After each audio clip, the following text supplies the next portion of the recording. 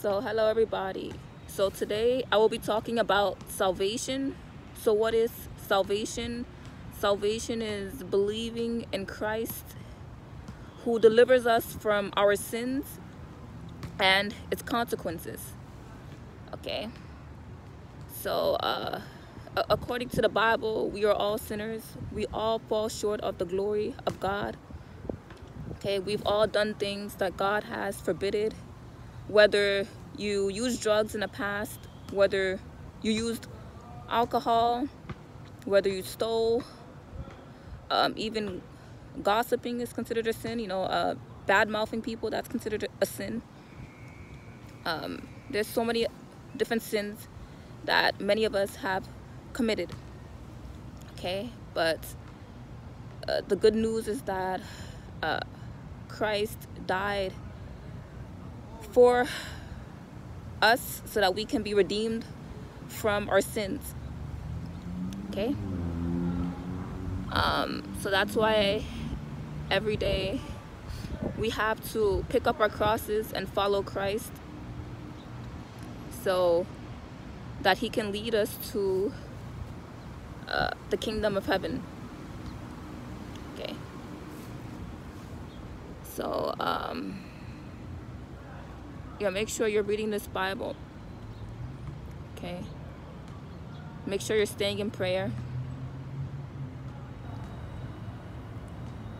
So Christ is the key to the kingdom of heaven. Okay, he's the way, the truth, and the life. Okay, this life is temporary. Okay? It's a life that we have to leave behind someday. Okay, we're not here forever. But according to the Bible, there is the promise of the kingdom of heaven. Okay, after this life, if we repent of our sins and believe in Jesus Christ. Okay, so that should be, this is all that truly matters in this life, is that we live for Christ. Okay, it's our salvation. Okay, we have to work out our own salvation, the Bible says. Okay,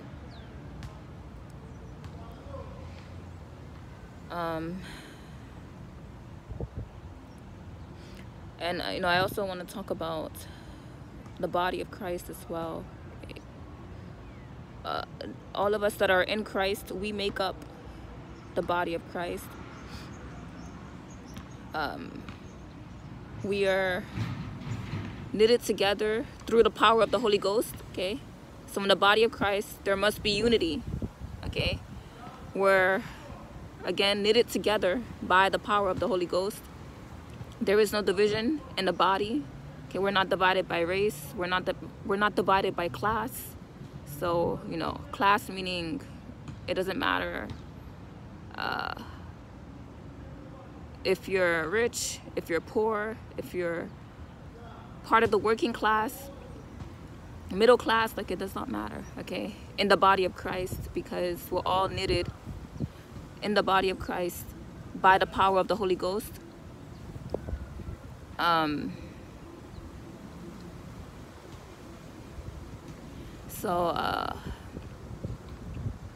In the body of Christ, we're supposed to edify one another. We're supposed to build each other, pray for each other, and also be charitable. Like if another member of the body of Christ needs resources or money, you should be kind enough to lend to another member of the body of Christ. Because if you knew anything about Jesus's disciples or the apostles, they had a fellowship. That's why they refer to each other as brothers in Christ. Okay, because they had this fellowship. Okay,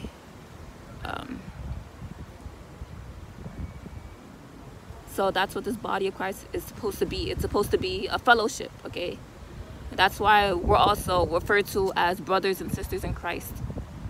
Okay, this is your church family. Okay, this really is your real family. Okay, the church is really your real family. Okay, because I know that some of your family members may not believe in Christ, that may not follow Christ. So that's why, you know, the church, those that are in Christ, those are your real family members. Okay.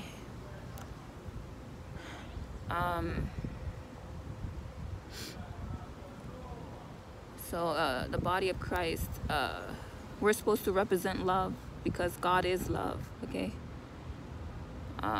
Peace, love, and peace. We're supposed to demonstrate to the world what it means, you know, to love, and you know, basically we're supposed to demonstrate to the world God's love. Okay, because this is a world without love. Okay, many people have a lot of hate in their hearts. A lot of people in the world are divided. Okay, but in the body, there should be no division. Okay, it's supposed to be unity in the body. Okay.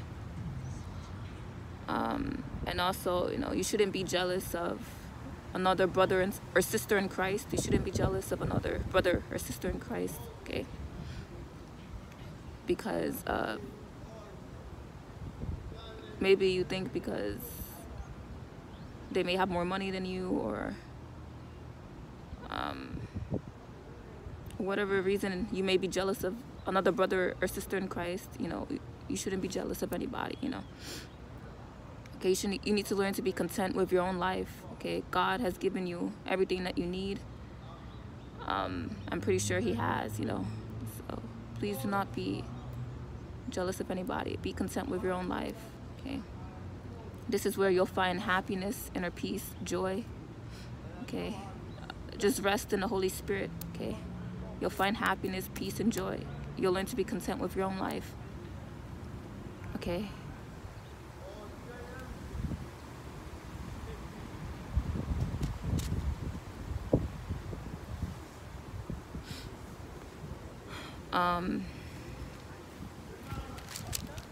Yeah, please repent of your sins. You know, if you're still smoking weed, if you're still drinking alcohol, if you're still participating in premarital sex, please repent of your sins. Please, you know, give your life to Christ and continue to live for Christ.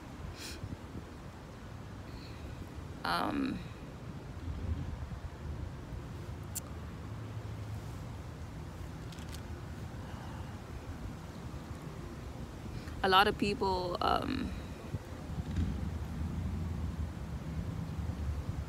lot of Christians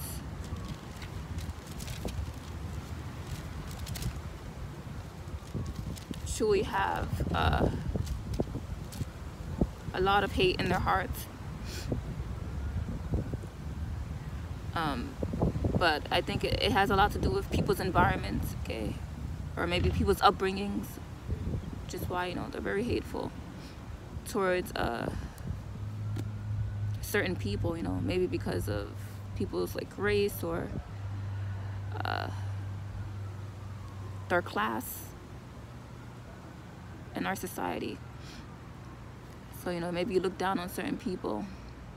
Maybe you hate certain people because of what you've been programmed to believe by our society, you know, that certain races are better than another race, or certain people are better than other people because, you know, they have more money. But that's just an illusion. Okay.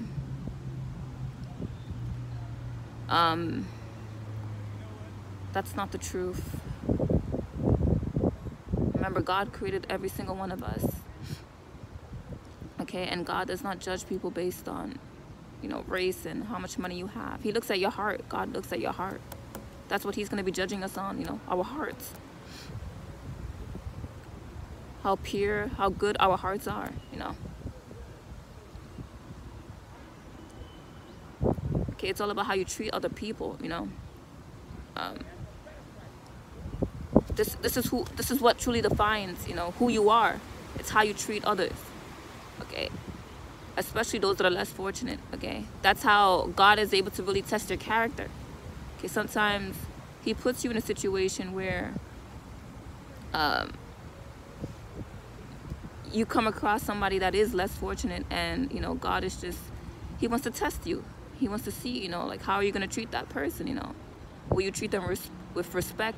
Will you disrespect them, you know? So, you know, God, a lot of the times, you know, he does test our characters.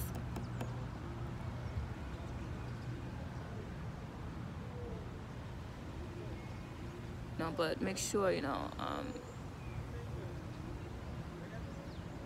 to stop judging people, you know, based on, you know, race and how much money people make.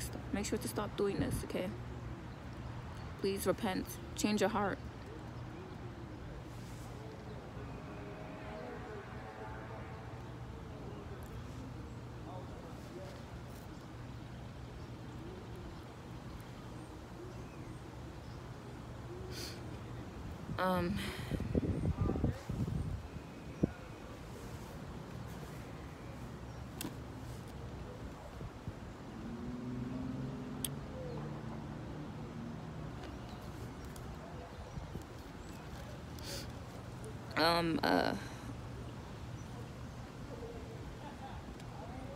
So yeah, Christ,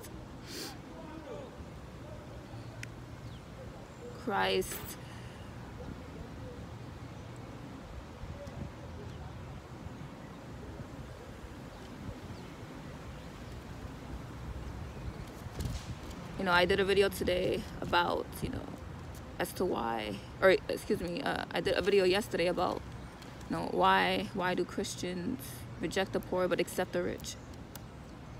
Okay, and I mentioned that Christ was poor himself, you know. Christ was very much poor. So it doesn't make sense, you know, for you to reject the poor if you're a Christian, if our Lord and Savior was poor himself, okay?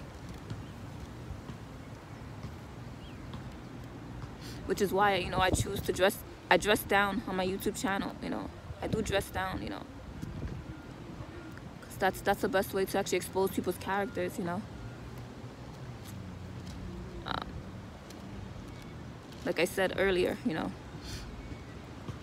Because a lot of people treat people based on how people look, or how, you know, how much money you think somebody may have, you know, status, or what status you think you think somebody may be of. This is how people treat people, you know, based on these things. So that's why I do dress down on my channel, okay? So that we can expose, you know, these inner demons or people's poor characters, okay? Because I think God wants people to repent from this, okay?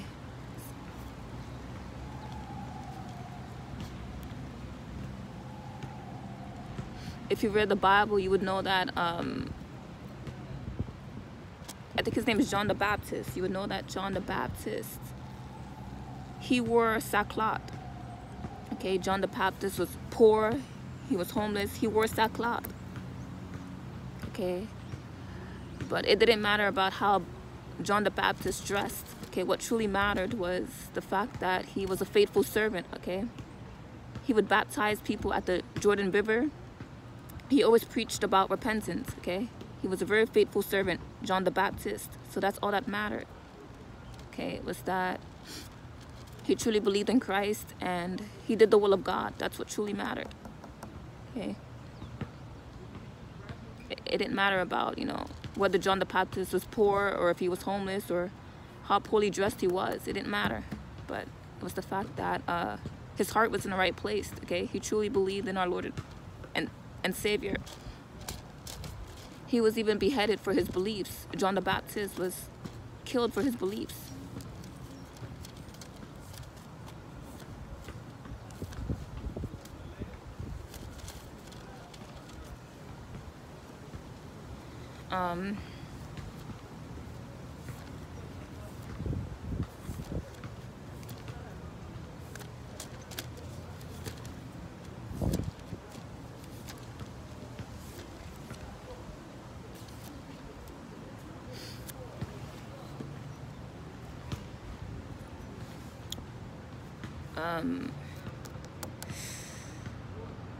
So yeah, today's video, the message is salvation.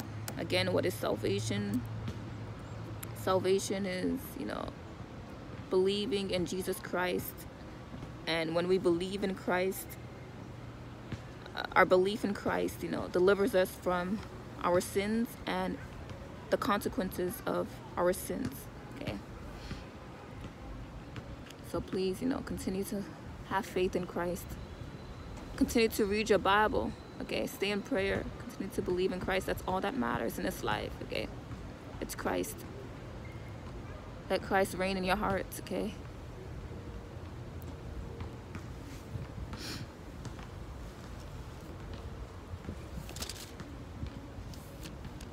Remember that God and Jesus loves you dearly. Okay.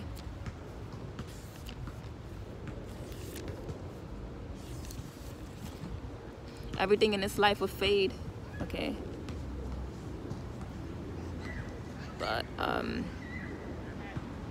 Christ, our love for Christ will remain. Okay. Our love for Christ will remain. Okay. But everything in this life fades.